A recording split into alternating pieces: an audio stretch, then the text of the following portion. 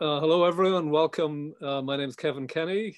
I'm the director of Glucksman Ireland House, and I'm delighted to welcome you to today's event with Marcus Rediger and Cian McMahon in conversation with Hidetaka Hirota. Professor Rediger is joining us from Pittsburgh, Professor McMahon from Las Vegas, Professor Hirota from Tokyo.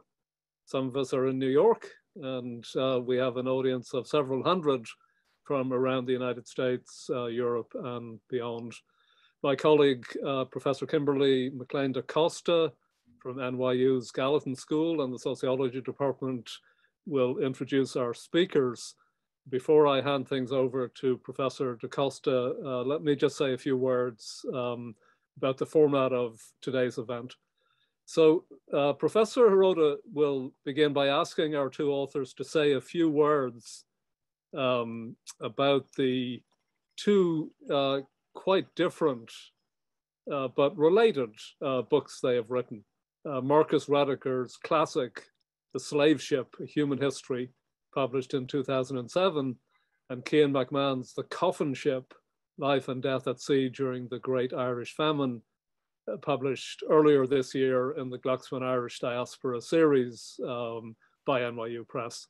And then after a conversation moderated by Professor Hirota, we'll open it up to what I think will be a lively conversation. If you have questions, if you have comments, just please put them in the Q&A at the bottom of your screen. Okay, so now over to Professor da Costa.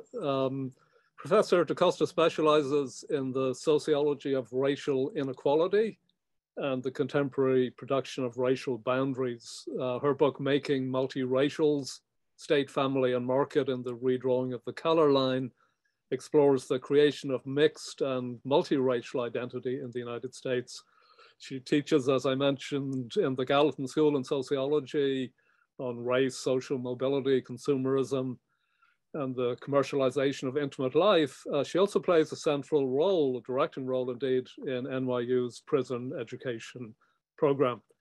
And together with our esteemed colleague, Dr. Miriam Nyan-Gray, Professor da Costa has organized a major international conference that we're going to be running here throughout November. Today's event is separate, but it's a lovely lead in, into the theme of the conference.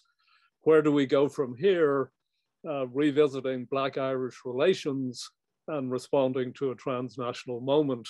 That conference and today's event also come out of our Black, Brown, and Green Voices initiative led by Dr. Miriam Nyan-Gray, where we're trying to recapture the lost, a hidden conversation and a heritage involving people of Irish and African descent in the United States.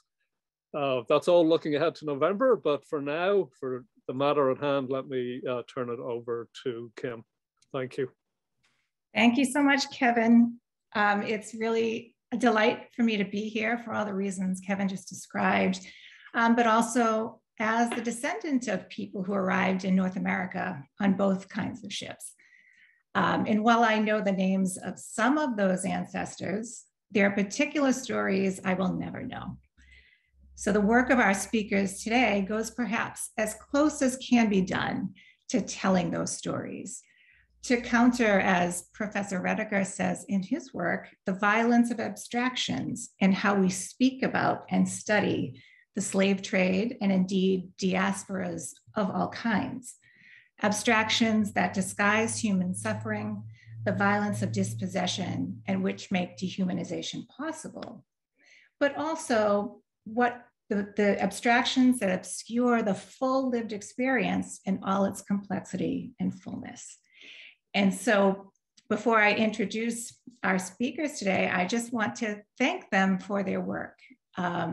It's truly incredible to read these two books next to each other, and I can't wait for this conversation. So today, joining us are Cian McMahon, Associate Professor of Transnational History at the University of Nevada, Las Vegas. He's the author of 2 books and over half a dozen scholarly articles on Irish and American migration history. At UNLV, McMahon's transatlantic interests allow him to teach a range of courses in Irish, European, and American history. He also teaches seminars of his own design, including Great Migrations in Human History, Soccer and the Making of the Modern World, and Maritime Dimensions of Social History. His new book, The Coffin Ship, Life and Death at Sea During the Great Irish Famine, available from NYU Press, is the second monograph in the Glucksman Irish Diaspora series that's edited by Kevin Kenny. Next is Marcus Rediker, Distinguished Professor of Atlantic History at the University of Pittsburgh. His Histories from Below have won numerous awards, including the George Washington Book Prize, and have been translated into 17 languages worldwide. The Slave Ship, A Human History, published in 2007, won the George Washington Book Prize, the James Raleigh Prize, and the Merle Curti Award. He's produced a film, Ghost of Amistad, with director Tony Wuba, and written a play, The Return of Benjamin Lay, with playwright Naomi Wallace. He's currently writing a book about escaping slavery by sea in antebellum America. Amazing. And our moderator today, Hidetaka Hirota, is an associate professor in the Department of English Studies at Sophia University in Japan. A historian of US immigration specializing in nativism, immigration law and policy, and transnational history, he's the author of Expelling the Poor, Atlantic Seaboard States and the 19th Century Origins of American Immigration Policy by Oxford in 2017, which received the First Book Award from the Immigration and Ethnic History Society and the Donald Murphy Prize from the American Conference for Irish Studies. He's currently writing a book that examines the tension between American nativism and demand for immigrant labor in the long, long 19th century. With that, I will hand it over to our guests. Just a note again, if you want to ask questions, please press the Q&A button and enjoy this amazing conversation to come. All right. Thank you so much. Thank you, Kim, for a very kind introduction. And thank you, everyone, for coming up to this event. And it's a tremendous honor to moderate this conversation between the two famed historians. So I'd like to start the event by asking, first of all, each of the speakers to briefly introduce the kinds of work you do and they do, and then the books that they will discuss today. And I know many of the people in the audience already know those speakers, but I think this will be a helpful starter. So I would like to start with Marx, and Kian will follow. Thank you, Kim. Thank you, Ide. My name is Marcus Rediker, and I write, as Kim said, history from below. I've written several books about the ordinary working people who are frequently left out of the top-down national histories, but who in fact have shaped the world that we lived in, not only shaped it, but in fact built it. One of these works is the book we're going to discuss today, The Slave Ship, A Human History. I originally wrote this book because I saw that in 2007, 2008, we were going to be having the bicentennial of the abolition of the slave trade in Great Britain and the United States. Excuse me. And I intended this book to be a contribution to a debate about the legacy of the slave trade and slavery in the world in which we live. Because in my view, especially after writing this book, we live with the consequences of those slave ships every minute of every day. The United States, there was not much of a discussion of the legacy of slavery. This was partly because the Bush administration refused to fund events. You would think that this having been one of the most virtuous things the US government has ever done, that you would want to celebrate it. But of course, it couldn't be celebrated because slavery went on long after 1808, and this is and remains a very explosive subject. So I think in a way, the book has acquired a new significance in the post-George Floyd era. The public execution of George Floyd, I think, has raised urgent issues. And I am extremely happy to be in conversation with Keon about his excellent new book. And I do hope we will spend most of our time talking about that. So Keon, over to you. Hi, thanks, Marcus, and I want to thank everybody for tuning in from all over, as you said, the world. It's deeply flattering and wonderful to be here. Thanks, obviously, to everyone at Glucksman Ireland House, and to Kevin Kenny for bringing this new book series together. There's been a lot of work on the transnational dimensions of the Irish at home and abroad over the last 10 years, but it's lacked a institutional focal point. And so I'm really excited that this book series has been founded. I'm deeply excited to be part of it. And I'm really excited to see that there's a new book coming out in 2022 on the global history of the Irish Revolution. So fantastic, just fantastic to be part of it. And thanks obviously to Hide for tuning in all the way from Tokyo to moderate today's discussion. And to Marcus, as some of you may know, I had this book came, the idea for the Coffin ship came to me in a flash on a specific night in Pittsburgh years ago when I was a graduate student at Carnegie Mellon, which is across the hollow from the University of Pittsburgh. So there's a lot of fantastic cross-fertilization between these two universities and the history departments. So there was this talk, there was word that Marcus Rediker was giving a talk about a new book he was working on called The Slave Ship. And I went to this thing and it blew my mind. And as I walked home that evening, what really struck me was this question that turned and tumbled around in my head, which was, what would a book like that look like in Irish studies? And it dawned on me, the words came out of my mouth, the coffin ship. As a kid growing up in Ireland, I had heard this phrase, coffin ship, often used, but it curdled in my mind over the years. I recognized that the term was originally invented as a way to commemorate those who had died during the famine, those who'd been expropriated, those who'd been exploited. And I recognized that that's where the term came from. But, listening to and reading Marcus's work, not only on slaves, but also on sailors, pirates, mutineers, etc., I realized that that term had actually served to strip those immigrants and those people of their creativity, of their agency, of their liveliness, of their very humanity. And so I started to make, at a broader sense, to connect with Marcus's idea of the abstraction, the violence of abstraction. So I committed myself to pursuing this project. And what I found was that there were three kind of ideas or goals that I had for the book. I'm going to list these very briefly, and then I'd like to turn it back to Hide so we can get the conversation going. But there are three kind of points that I wanted to get across in the book. The first was that I really wanted to listen and amplify the voices of the immigrants themselves. In traditional histories of the Great Famine, there's a chapter on immigration.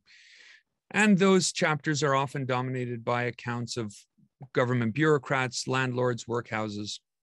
And this makes sense because a lot of historians find those sources, government papers, workhouse papers, landlord papers, easier to access. And the second thing is that they've never seen Marcus Rediker give a lecture on how to write a book. And so I found that for myself, the excitement was in listening to the immigrants' voices themselves. And in a subject that I'm sure we'll discuss in a minute, I had the benefit of access to letters and diaries for those immigrants, which largely don't exist for slaves, for reasons we'll discuss in a minute. So the first thing was I wanted to amplify, I wanted to build this book on the voices and experiences of the immigrants themselves.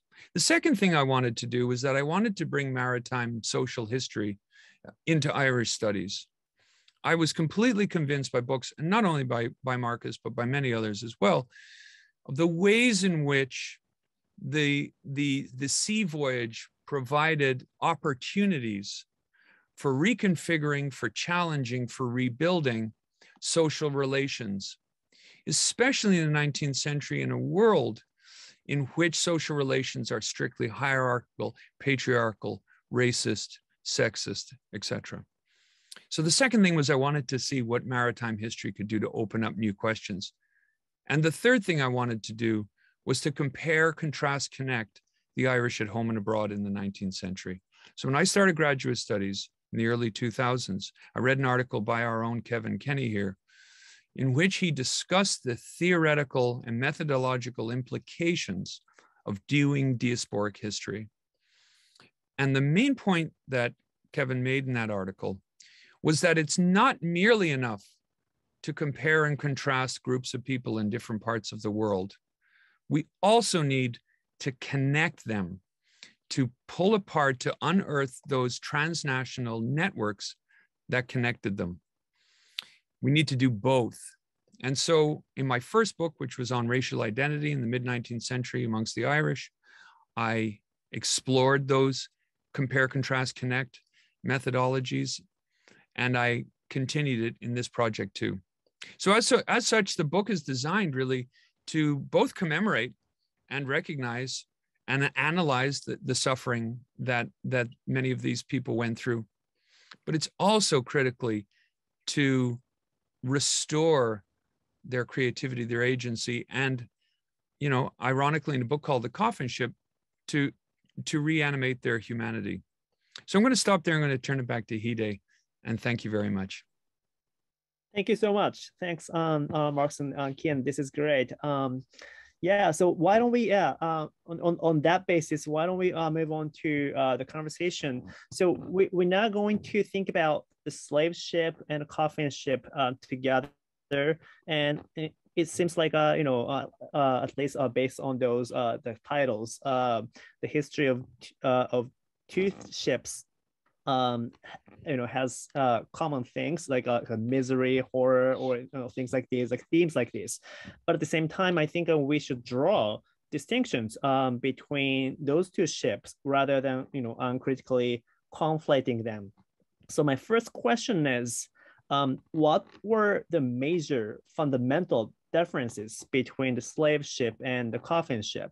Like, so what are some of the premises, so to speak, that we should keep in mind in discussing these two ships together? So some of these may be self-evident, but I think it's worthwhile to really establish some clarification here. So yeah, any of you can start. Go ahead, Marcus. Okay, thank you, Kian. How were the slave ship and the coffin ship different? I want to begin with a few points that emerge in Kian's book as a way of thinking about the differences.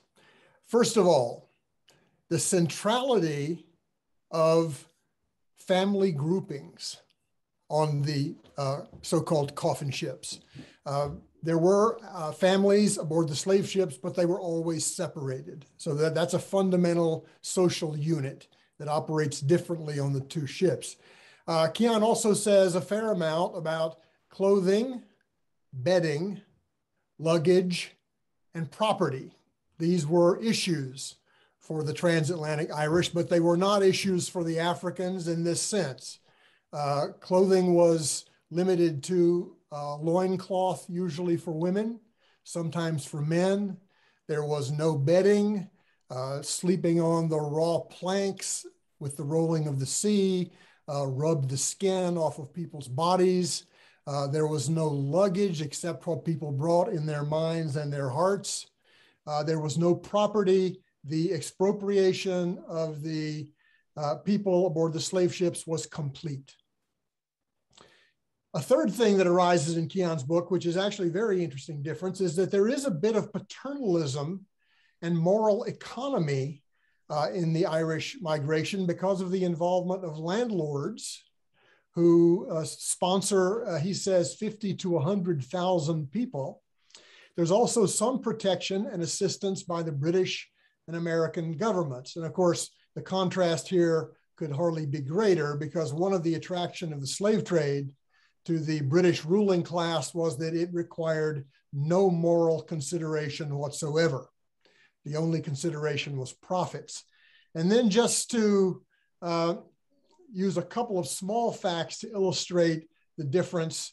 For the African slave trade, it's hard to imagine an immigrant's guide to the United States, which was published, or a humanitarian organization such as the Immigrant Protection Society.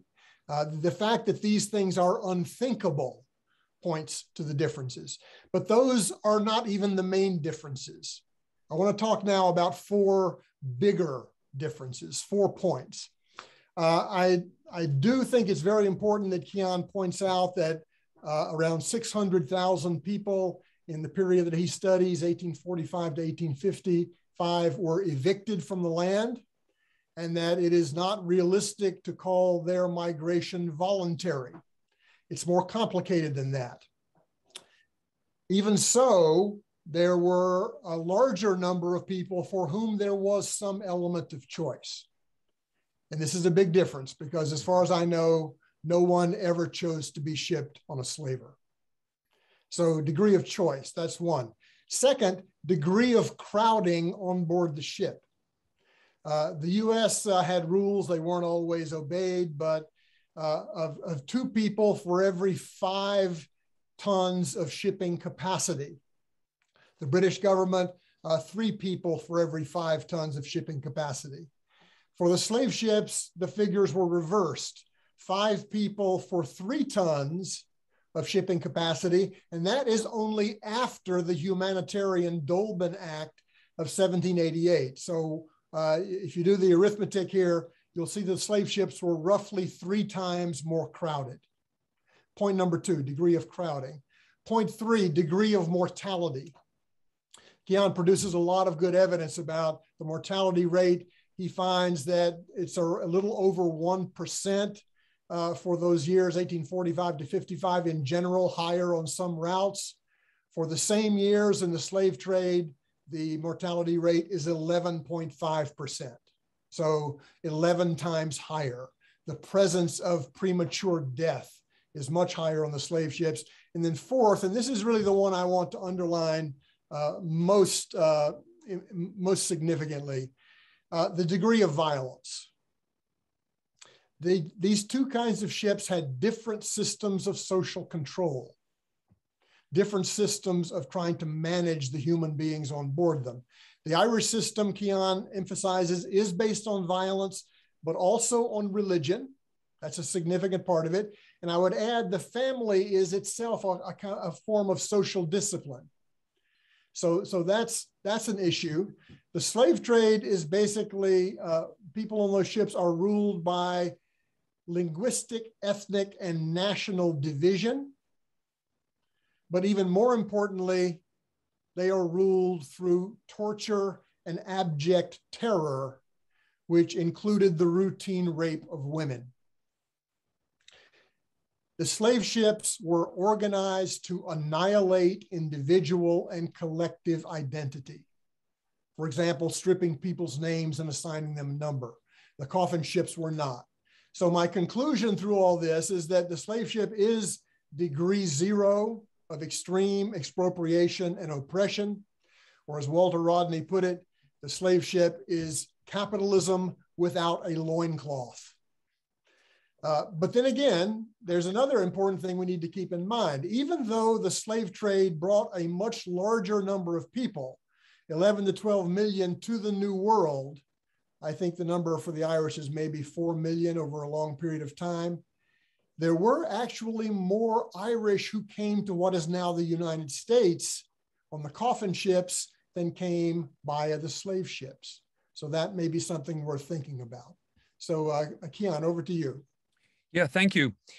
You know, when I thought of this question, I'm only going to there's just a few points I'd like to emphasize that Marcus, because Marcus has really laid out, I think, in a really clear way, the main differences. There's a couple of points that I want to emphasize. When I first thought about this question, the very first thing that I wrote down was the two words I wrote down were smash relationships. That the slave ship's job was not merely to put people in chains, transport them to a market, and move them on into the system. As Marcus makes clear in the slave ship, the slave ship's job was to smash relationships, to reduce human beings down to a finite number of sellable commodities. So that's the first thing I'd like to emphasize is that relationships were not only allowed to foster or be fostered on these immigrant ships, but that actually the authorities recognized, as Marcus just hinted, the authorities recognized that in the maintenance of families as basic units of organization on the ship, that the ship captains and officers had within the ship small little micro hierarchies which were easier to deal with. So, for example, there was a lot of talk about married Christian men. You know, not all immigrants were treated equally, right? There are some who are given positions of authority within the ship. So that's one point I want to emphasize. It's a great one that Marcus made. The second thing is that we need to remember is that from a constitutional perspective, Irish immigrants in the mid-19th century are British subjects. They're entitled to a certain number of rights and responsibilities, but rights that are not always recognized by ship captains. And there's lots in the book about the ways in which some of these captains ignore the rights. But I'll give you a concrete example again. On a whim, while doing this research, I started reading through the Liverpool Mercury's police court blotter, which is like a column that was in the newspaper every 2 or 3 days. And it would give little blurbs of a journalist who sat in court and basically wrote down stories that he thought were funny or interesting. And I was shocked by the number of immigrants, Irish immigrants in Liverpool, who were taking ship owners, shipping brokers, captains to court for having been beaten, defrauded, stolen from, etc. In fact, you would think of an Irish immigrant a long way from home in Liverpool, scared out of their wits, having to engage with the court system with which they may have no experience or may be deeply suspicious. How are they going to represent their interests in this court? Do you know that the immigration agent, so the government's kind of overseer of the ships in Liverpool, had a little part in his job description, which was to represent immigrants in court. So immigrants were not representing themselves. They were being represented by a retired naval officer in a court to protect their rights as British subjects. We don't have to start going into how this didn't happen in the slave ship. This is the exact opposite. The third point I'll emphasize is the attitude towards death and burial at sea.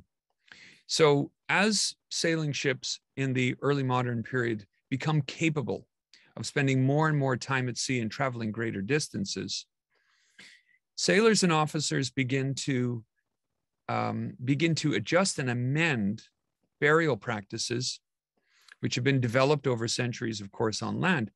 They have to be redeveloped to work at sea.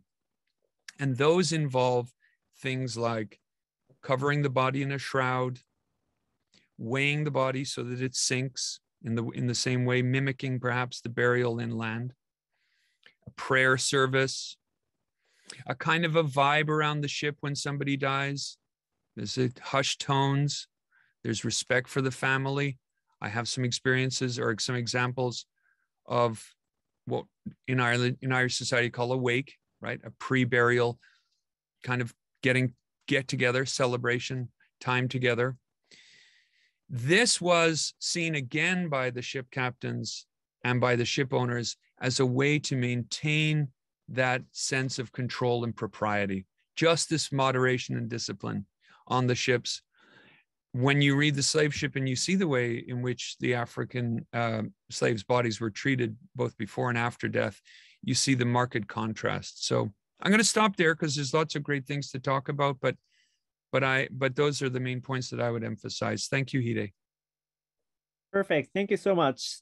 This is very helpful. You know, you guys really laid out the kind of the foundations for this conversation. So both of you in your books point out that historians, you know, whether historians of slave trade, Atlantic slave trade, or Irish immigration, tend to overlook the very process of migration itself. You know, Atlantic slave trade and Irish immigration are the fields that have been extensively studied, right? But nevertheless, there's a kind of historiographical blank. You know, historians tend to once again overlook, I guess, the most important process, you know, part of the whole process. But in your view, what explains this? You know, what explains this tendency, or you know, or historians neglect, failure to focus on the process of migration? Is this a problem of sources, or is this a problem of the way historiography has been organized, or is this due to something else? Keon, why don't you go first this time? Okay, thank you, Marcus. I'll make a couple of points, and then maybe you can unpack the ones that, because I know we share a lot of our same interests and starting points on this.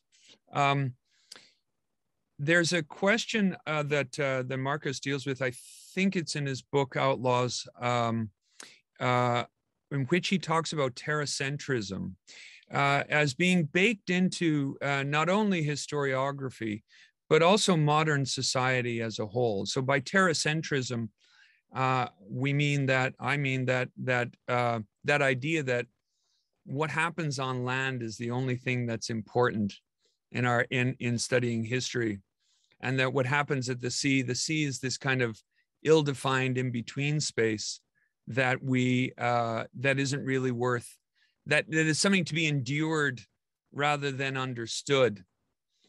And Marcus makes this point about terracentrism, but it goes beyond the study of history, and it's baked into, in fact, modern society, which is organized along the lines of nations and nationalism, hierarchical for a long time, and still to a great degree patriarchal and racist nation states that define how we think about ourselves.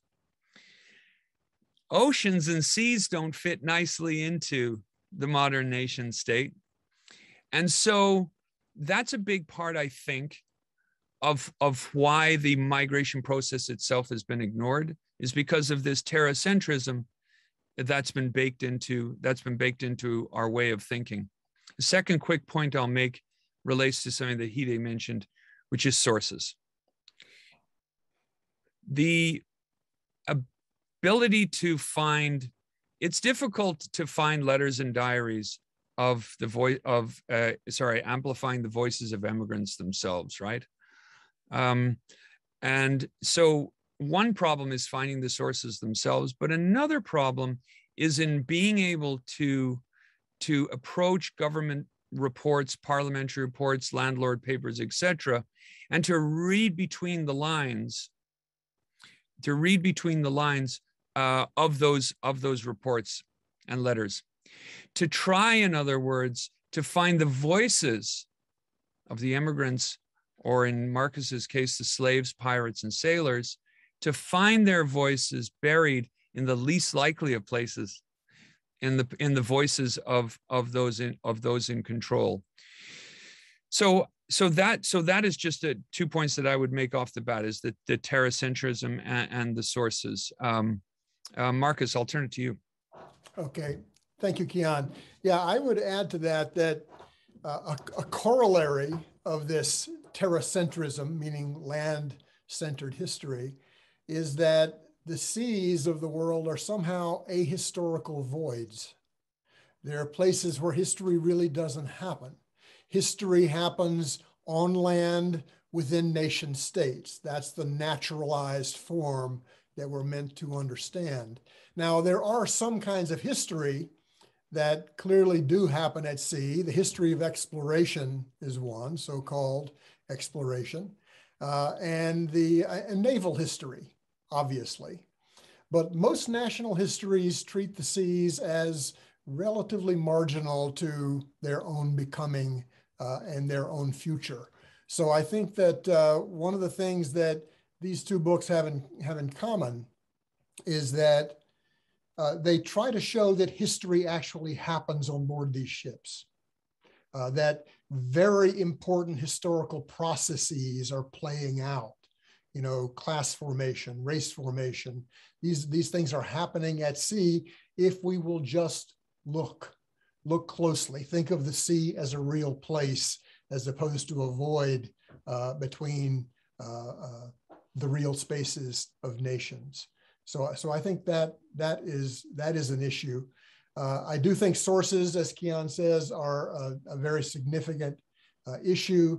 I think that the integration of maritime history into national histories is actually happening, because if maritime working people were marginal to the national histories, it turns out they're quite central to Atlantic and oceanic and world histories, because it's frequently their labor that makes the connection.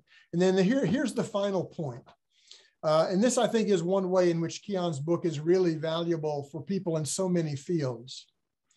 The truth is that the migration experience is mediated by the ship.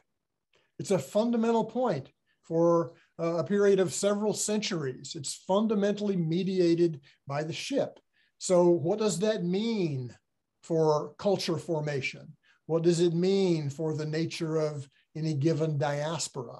I think this is really something we do need to keep in mind as we try to overcome that sort of terracentric approach that is built into the way we see the past. And by the way, let me just add, it's all the more powerful as a way of limiting thought because it's an uninspected bias. Even though 90% of the world's commerce travels by sea, most people have relatively little to do with seafaring peoples anymore. So it's just, there's a level of invisibility that needs to be overcome. Marcus, may I just follow up with a quick, what do you think about the, one thing that I kind of chewed over as I was thinking about this question too, is the question of the degree to which the history of capitalism, if you will, or our understanding of kind of the development of global capitalism is one that's rooted in stories and the technologies of the sea. Do you think that that emphasis on kind of, as you said, great quote unquote explorers, great naval battles and great admirals, and I'm using the word great in quotation marks here. Do you think that part of it is also that the a question or a battle over history from the bottom up as a whole, that it's a history of the bottom up kind of pivoting towards the maritime? And does that maybe does that have its detractors and in historiography more broadly? Well, I'd say two things in response to that, Kian. First of all, in my view, the ship is the most important machine in the rise of capitalism. We've got to think of it as a technology. It is the most sophisticated technology of its day. And the power that these states of Northwestern Europe were able to project through the use of these tall ships is extremely important. But yes, I do believe that there is an old naval history from above of the admirals, the stories of Nelson and the like. So you're right that maritime history from below is a real challenge. And I must say I have taken a few arrows for that over the years. Well, still, thank you for your thoughts. But nevertheless, despite those challenges, I'd like to I'd like you to develop this point further. But before that, despite those challenges, both of you, I want to say overcame the methodological difficulty and challenges, and then brilliantly illuminated the migration experiences of African slaves and the Irish. And so, and as a result, what happened to your work? Like, as I said, both slave ship and coffin ship are the institutions that have been more or less, studied a lot. But I think the fact is these are the institutions that are more imagined than empirically studied, right? So as a result of your illuminable challenges to those methodological difficulties, how does your book kind of challenge, revise any of the widely shared images of these ships? Keon, why don't you take that one? Well, yeah, Marcus, I was going to say that that my work builds on yours. So maybe if you start us off, then that might make more sense. Is that okay? Sure. Well, I usually start this kind of discussion talking about the romance of the tall ship. Through many parts of the West, there is this extraordinary romanticism that is attached to these tall vessels. And there are a couple of hundred replica vessels of tall ships around the world now, and you've probably seen them sailing into this or that harbor, and they are really magnificent and majestic things to see. But of course, what this means is that the most important of these ships, let's say the slave ship and the coffin ship, are the ones that people don't want to talk about because they interfere with the romance. I think that's kind of one of the issues. So what I try to do, this is something that Kim mentioned and that Keon mentioned. I think that when we talk about the history of these violent trades in human beings, we need to fight the violence of abstraction.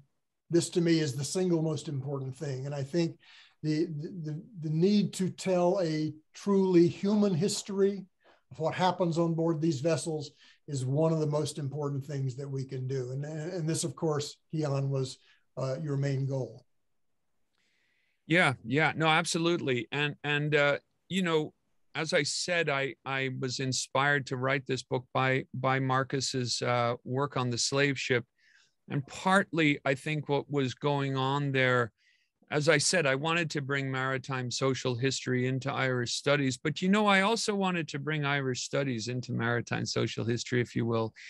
And what I mean by that is that in Marcus's body of work, he's showing connections between what we might think of as unlikely groups of people at sea. As I've said before, sailors, pirates, mutineers, and slaves. And what I really wanted to do was to understand the degree to which we might benefit from bringing immigrants more fully into that story. I said at the beginning that these terms are used as shorthand, and they're often used, in the case of the coffin ship, we'll say, they're used to commemorate and to remember. And indeed, the coffin ship, I subsequently did some research on the term itself, and I used digitized databases of Irish newspapers, to find out, like, when did the term start really being used in earnest.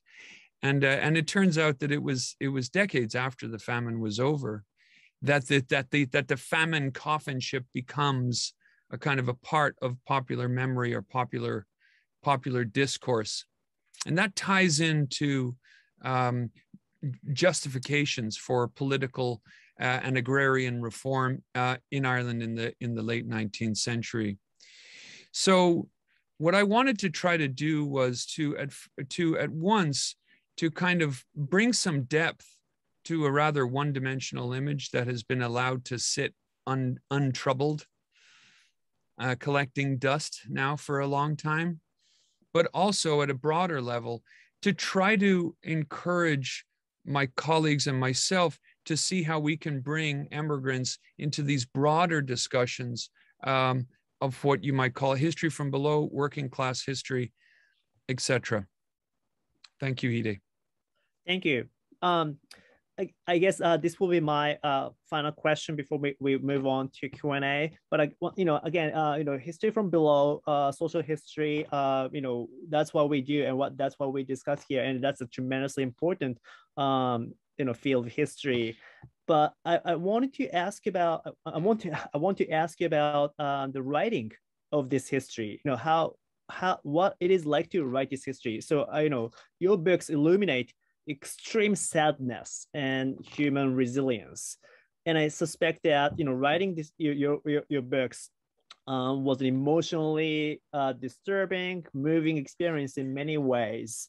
And I'm sure you had this kind of sense of irritation, anger, relief, various kinds of emotions as you wrote your books. So can you please tell us how you dealt with this kind of emotional aspect of writing your book? That did those emotions, irritations, anger, whatever, do you think those emotions affected your writing, your argument in any ways? That's a good question, Hide. Well, I would say that I never in history writing, as in life, I never encounter a challenge without looking for it embedded in it, an opportunity.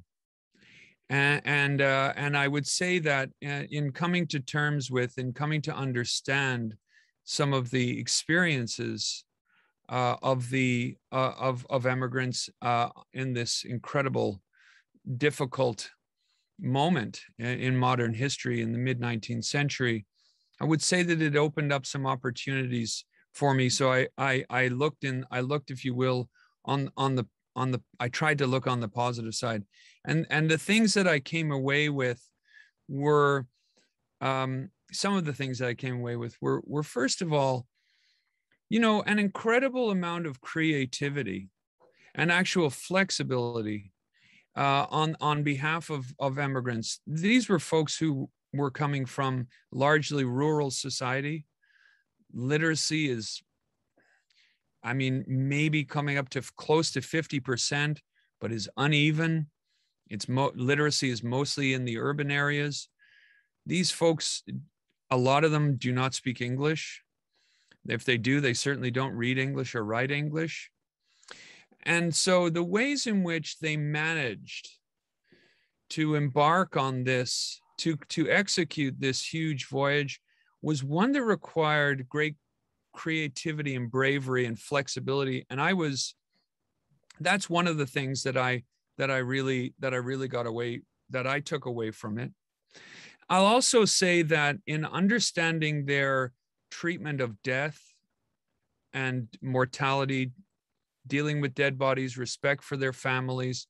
And then the book looks at the statistics on mortality as Marcus hinted at earlier. And I figured out, I got a more complicated picture, we'll say, of mortality during the famine at sea.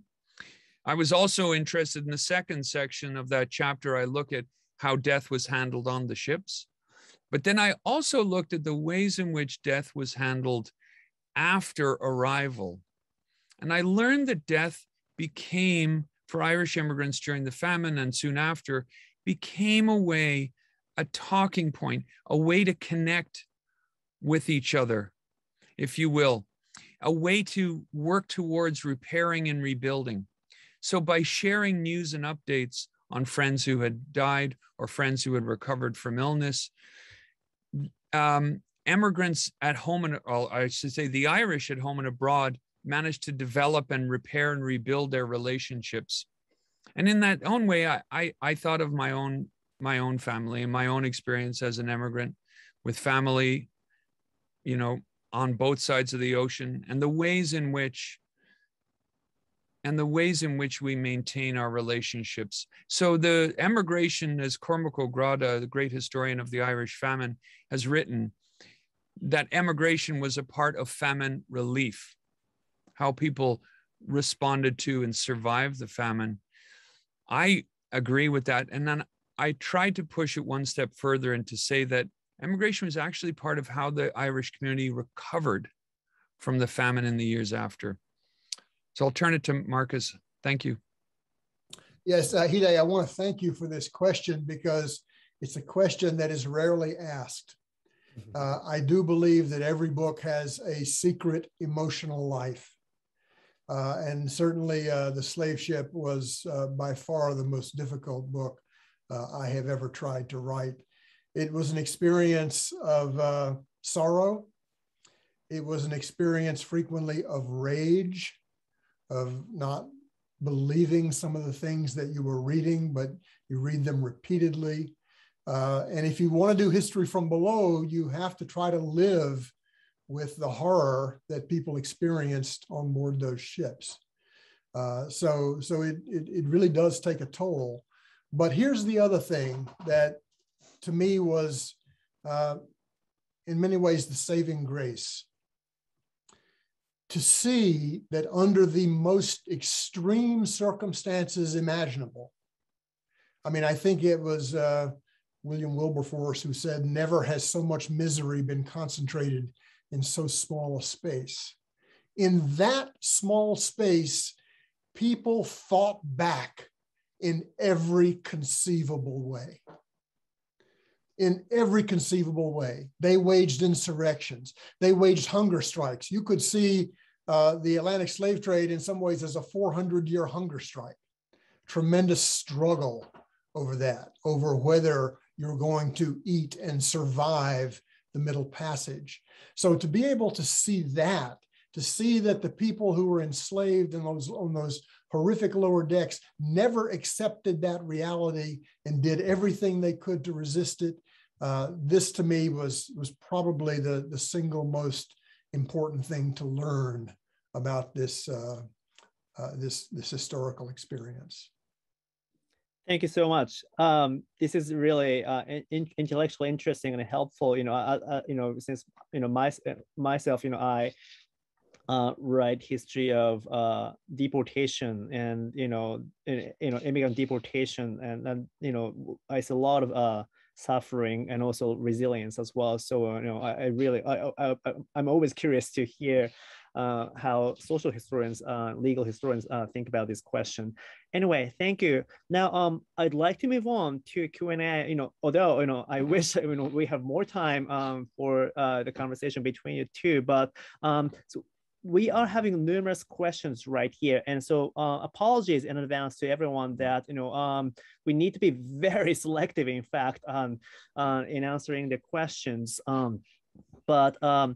So let me just pick up this question.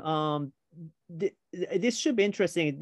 This may be beyond the scope of your research or specialization, but there's a question about another major form of migration, mainly in the 19th century, that's Chinese migration, or so-called coolie trade. Kian's work is very interesting because it shows how the contemporary image of Coffin ship kind of obscured the range and complexity of migration experiences. But then by contrast, Marx's book shows how slave traders actually intentionally kind of simplify, the real situations to cover the horror, horrible conditions, right? So in light of this,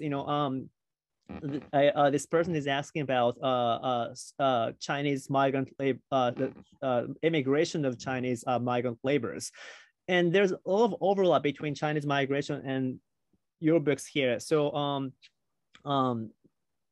the one hand, Chinese migration involved terrible abuses. But at the same time, enemies of the Chinese distorted, anti-Chinese or kind of manipulated anti-slavery image to say that, hey, Chinese were slaves, Chinese coolies were slaves. Therefore, they should be excluded from the United States because the U.S. banned slavery. So there's a lot of simplification or manipulation of the image of Chinese migration.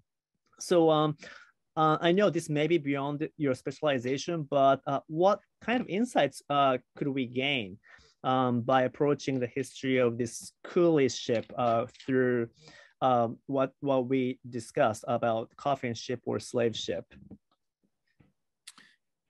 Well, that's a really interesting question. I've kind of wondered about this, although as you say, it's not my field of specialization. But I was recently reading something on the history of convictism and convict transportation in the 18th century.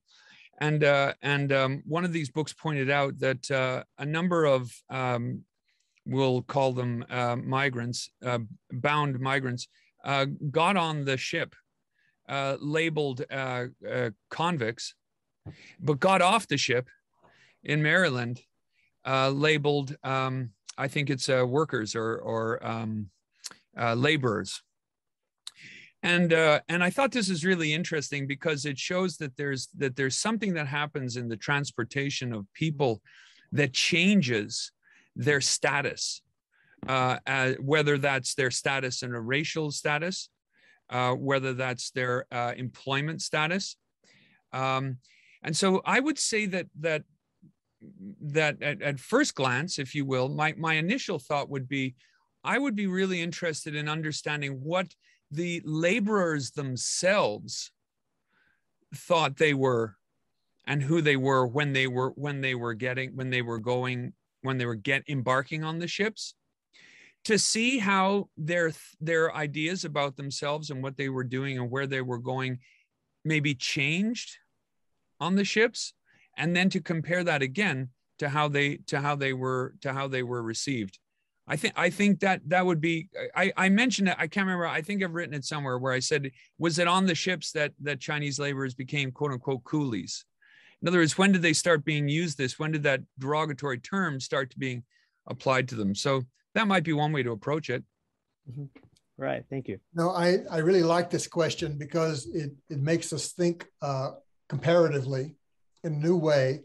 And what I would say in response to this question is that I have always thought of the Middle Passage not simply as a historical phenomenon, but as a concept. The Middle Passage is what exists between expropriation in one place, whether that place is West Africa or Ireland or China. Expropriation, Middle Passage, exploitation in a new location. So in this sense, this can be studied for many different trades, including, as Kian has just mentioned, the convict trade to North America, to West Africa for a short time, and eventually to Australia. And he's written about this very, very well. So I think we need to think about the Middle Passage as kind of a concept, and it's another way in which the African slave trade is an epitome that can illuminate other kinds of passages. Now, I would also add that one of the most important things about this Middle Passage is, and Kian has written about this too, is fictive kinship, the new bonds that are formed. So what kinds of bonds are being formed in each situation? What kinds of new bonds are being formed among the workers from China, from Ireland? And this actually leads me to want to ask a question of Kian. Do you think, you don't quite come out and say it, but I just wonder, do you think that a new and more internationalist conception of Irishness is being formed on those ships? And let me just give you the comparative thing for me is, you look at the slave trade, if you look at it from one end, it's a Pan-African experience of bringing together many different peoples from West Africa. If you look at it from the Western side, you could see the cultural transformations that happening aboard the ship as the beginnings of an African America in the broadest sense, not a national sense, but a hemispheric sense. So I'm just wondering if you think, if you can talk a little bit about how the ship is producing something new in terms of how the mobile Irish see themselves. Yeah, thanks. That's a great question, Marcus. You know, and it's something I actually, ironically, discussed and talk about in my first book, which doesn't explicitly consider the role of the ship. But now your question and this book come together nicely in an interesting way. So what I found was that before the famine, which starts in 1845 and goes into the 1850s, Irish people, along with other Europeans, tended to think of themselves and their, and I'm using this word carefully, racial identity, okay? And I say I'm using it carefully because I spent 10 years reading about it, and it's complicated and it's difficult, and it's a very important issue for us to understand. But I'm not gonna snow you under with disclaimers at the moment. I'm just gonna say that before the famine, Irish people tended to think of themselves as being rooted in the land, in the landscape. You often see in poetry, in newspaper editorials and speeches, there's the idea that the Irish people, that their language is suited to the rivers, that it grows out of the mountains, that there's something in the landscape that shapes their identity. And then over the course of 40 years, between 1840 and 1880, 4 million people out of a population in the 1840s of about 8.5, we'll say. Over the next 40 years, 4 million people. This would be the equivalent in the United States, of course, of like over the next 40 years, like whatever, 180 million people just upping and leaving the United States and moving all around the world. I mean, this would completely have this earth-shattering impact on how Americans would think of themselves. And it did have that impact on the Irish. Irishness became a thing that you could be anywhere in the world. And this was an ability to maintain two kinds of national identities. On the one hand, an ethnic identity, which is that loyalty predicated on shared heritage, ancestry, language. And then that civic nationalism, that loyalty predicated on shared values, beliefs, ideals. So the Irish became, by the 1880s, a group of people who could be both Irish. As they said, one editorial said in New York in the 1870s, American by nationality, yet Irish by race. What didn't occur to me when I was writing that first book was the intrinsic role that the sailing ship played in all of this. Because the sailing ship is the instrument by which people move all over the world.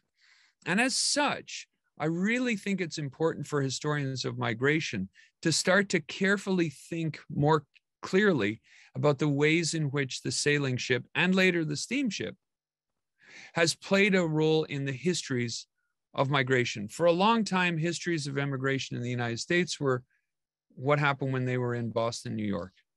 And then you had, well, what happened when they were in Ireland, and those are great. I think we are seeing now in this global transnational history is ways in which we're seeing networks developing across the world. And it's impossible for us to keep doing that without studying the ship. Okay, great. Thank you so much. So there's a question about, once again, the process of migration itself, and something we haven't really had a chance to discuss here is the impact of the process on people or communities. So so there's a question about how the experiences in or around transportation affected migrants themselves or the communities where those migrants eventually settled or developed. Any thoughts? Go ahead, Marcus. I think you're on mute, Marcus. Oops. No. Perfect. In the case of the transatlantic slave trade, one of the most important things in the aftermath of the voyage is that people will continue to die.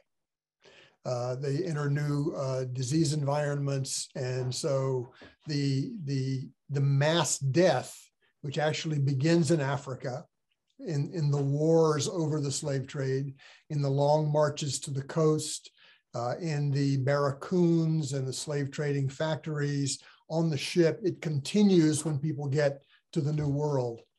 So this is and this is going on over a long period of time. Another major difference between the slave trade and the coffin ship trade is that you're on the slave ship for a much longer stretch. Mm-hmm. Many of those ships take 8 to 12 months to gather a full cargo of people. So there's a lot more time for things to happen, but there's no question that the voyage itself contributes to a prolonged mortality, which will have profound effects on all communities of African people in the New World for a considerable period of time thereafter. Yeah, and I would only add that you know, there was a fascinating, I came across a fascinating table of information for 1847, which was the high point for immigrant mortality during the famine on the routes from Ireland and Liverpool, which is considered a quote unquote Irish port at the time, simply because so many Irish were sailing through Liverpool, going to Quebec. And this table managed to account for every ship that left, how many people were on it when it left, how many, if any, were born on it, and then how many died on the ship. So I started crunching the numbers, right? And I was interested to see, were the highest mortality rates only on coming from the cities, like from the big port cities, Dublin, Belfast, Limerick, Cork, or were they actually from smaller towns and ports like Kilrush and Westport? And what I found was that there was no correlation. I couldn't find any correlation between the size of the port and the mortality rate. What this told me was that the microbial environments of individual ports were the most important factor, right? So Irish people are leaving. These are folks who are suffering from, many are suffering from endemic long-term extreme malnutrition, which is leaving, and dehydration, which is leaving them susceptible to the diseases that are actually carrying them off. In the during the famine on ships and on land, people aren't actually dying in the greatest numbers of starvation per se. They're actually dying of infectious diseases, especially typhus, but also cholera. So I've become interested in the degree to which the port city is actually a greater story, a greater part of the story of the sailing ship than I had previously considered. And it was therefore with great excitement that I noted Marcus's current book project on the port city, the role of port cities in the, we'll say, maritime dimensions of the Underground Railroad. I think the port city is another kind of part of the sailing ship that it's important that we not forget. Right, thank you. So we have another question, and this question is really about the ship building or ships, right? I mean, so again, those are kind of central things in the history that we're discussing today. But can you either of you reflect on the role of shipbuilding in your stories? So Marx earlier said, described ships as the most sophisticated technology of their era. During the Irish famine, for example, there is a major leap in tonnage, especially for packet ships that must have totally changed the experience at sea for migrants. So was there any similar development in construction for slave ships? Any development that really changed the experience, technological changes that changed the experience of slaves?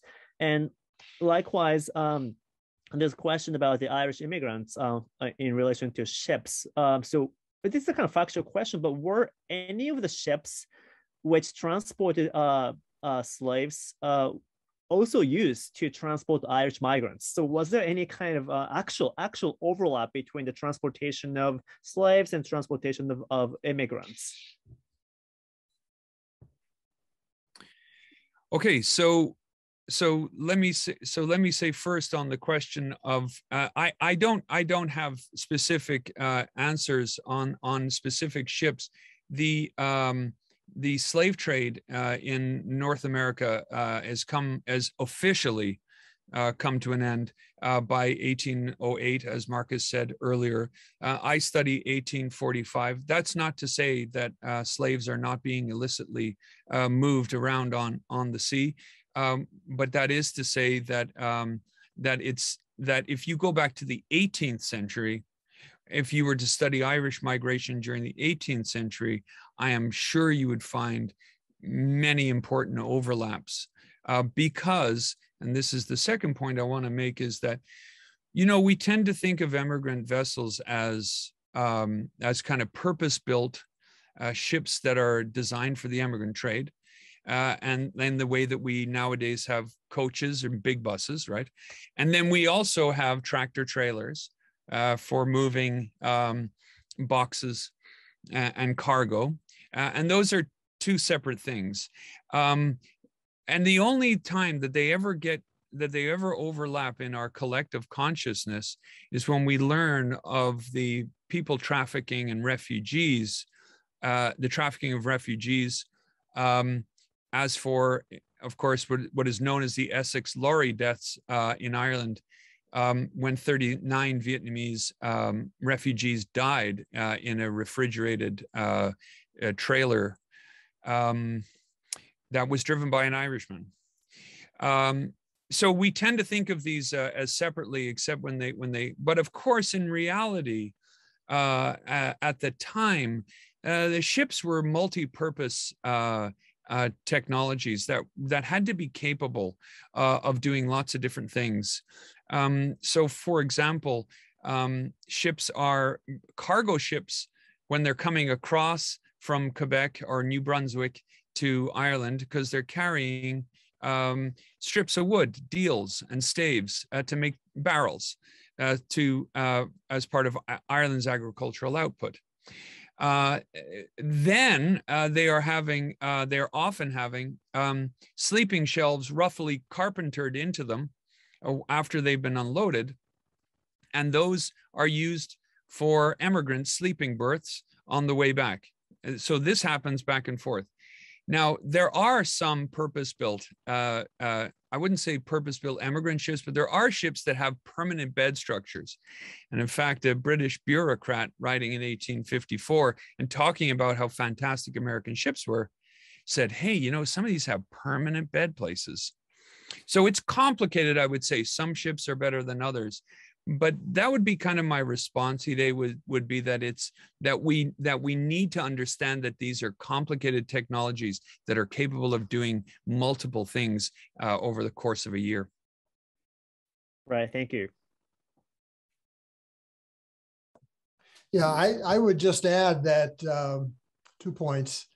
First, any kind of sailing ship could be a slave ship, from a small sloop to a huge ship that could carry 800, 900 people.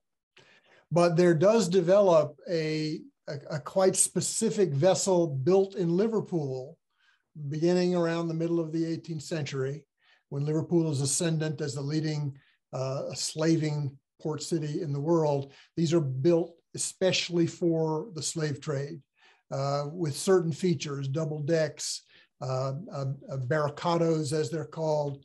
But the other point is, and this is to reinforce what Keon just said, the ship's carpenter is a very important artisan who can transform one kind of ship into another kind of ship very, very quickly. That said, there's no doubt in my mind that some of the vessels sailing out of Liverpool were involved in the slave trade. I mean, these wooden vessels can last 30, 40 years. So there's no doubt that some of them were involved. We do know that slave ships were used in the early convict trade. And I can tell you that anyone who went aboard one of those vessels would know it, because the story was that you could never actually get the smell out of a slave ship because of the concentrated misery and violence and death. So the vessels themselves are worthy of study, how that worked out. And I'm very grateful that we have this major new study of the Coffin ship. Great. So we're running slightly over, though there's no sign of the audience numbers going down. So I'm not feeling pressure to finish. This is an event we've been looking forward to all year, to bring, oh, it's blurred, but to bring these two wonderful books together, and much more important, to bring the authors, and to thank Kim and Hide for hosting, and Marcus and Cian for just such a great conversation. Now, clearly, we should have had a conference on this, not a 1 and 15 minute symposium. Can I close it out, though, by asking one final question, as we still have so many people on live? I've been wondering, just as I learn about this incredibly rich field of inquiry, you know, what's next in maritime history? And I think the answer to that lies in the research that both of you are doing. So I'd love to hear Cian and then Marcus. What directions are you heading in this field, as to leave us with that thought?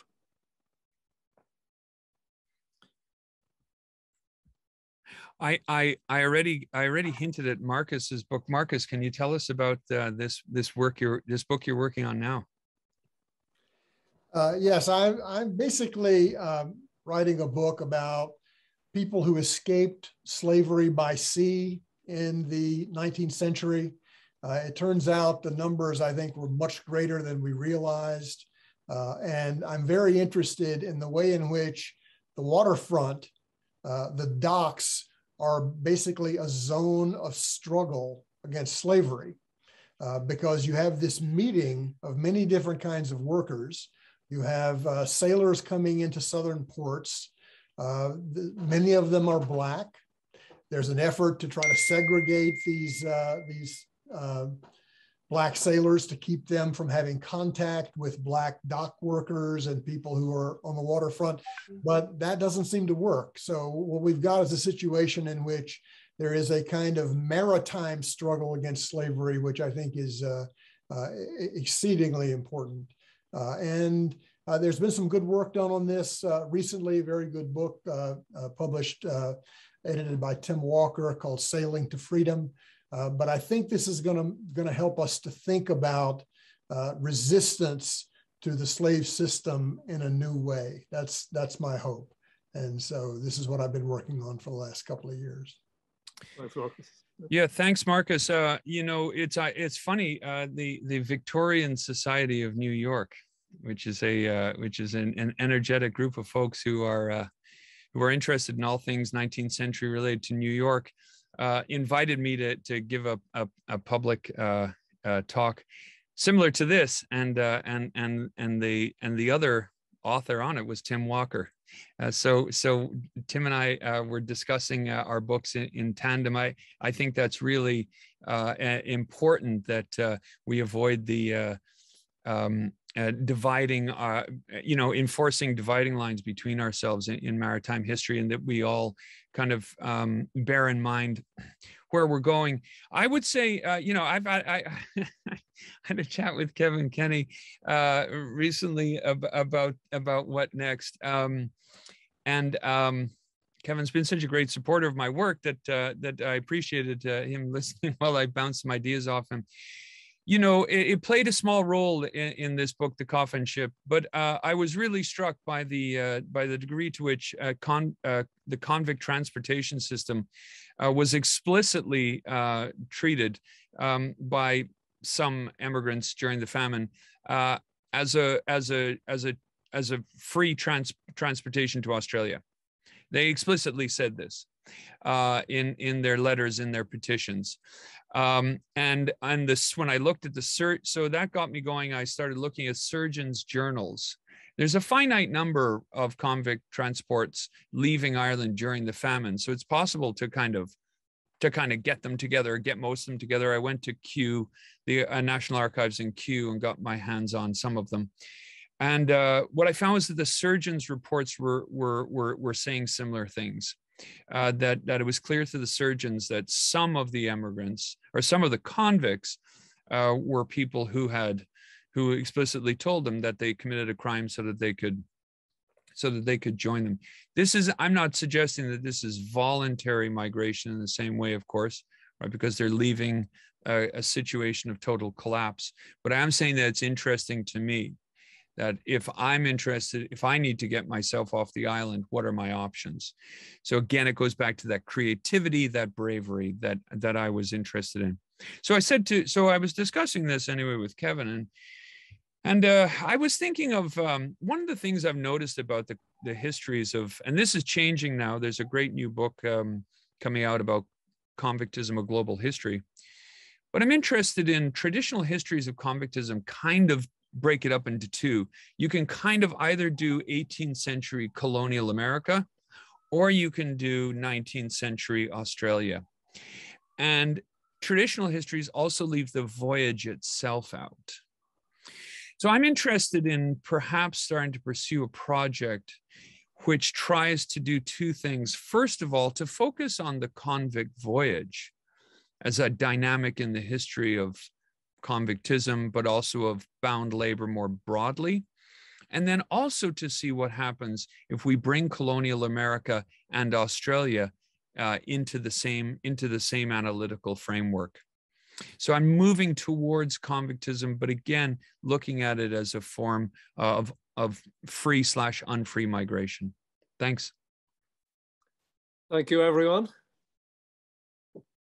Thank you so much to everybody, to Marcus, to Kevin, to Hide, Kim, Miriam, everybody who played such an important role in bringing this together. It's been absolutely fantastic working with you, and I look forward to working with you more in the future. Thank you so much.